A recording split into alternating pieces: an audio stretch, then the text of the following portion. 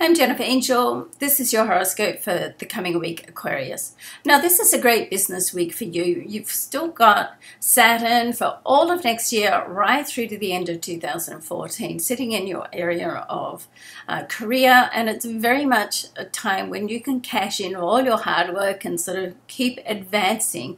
And this week with Jupiter is still in your solar sixth house, another area of work, but more to do with your day-to-day area of what you can achieve, your productivity, and how you can be effective in your work on a routinely basis. Now, there's a nice soft aspect between these two planets.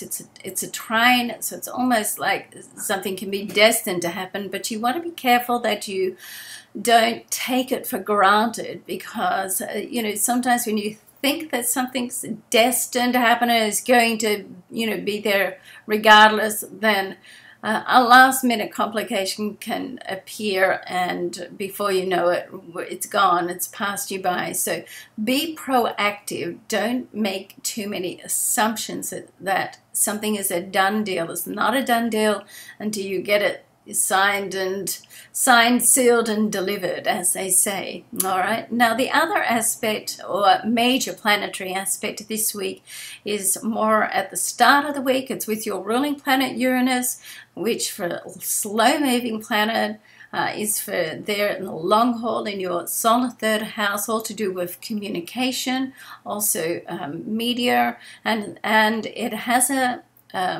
also a trine aspect with communication planet Mercury, and this is in your 11th house, so it's very much a social area.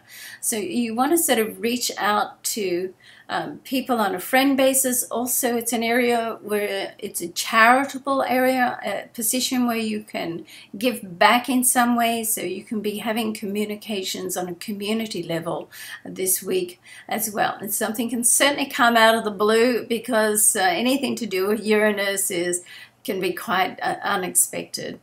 So watch out for that. Okay, all in all, so it's a great week this week. You can make some headway.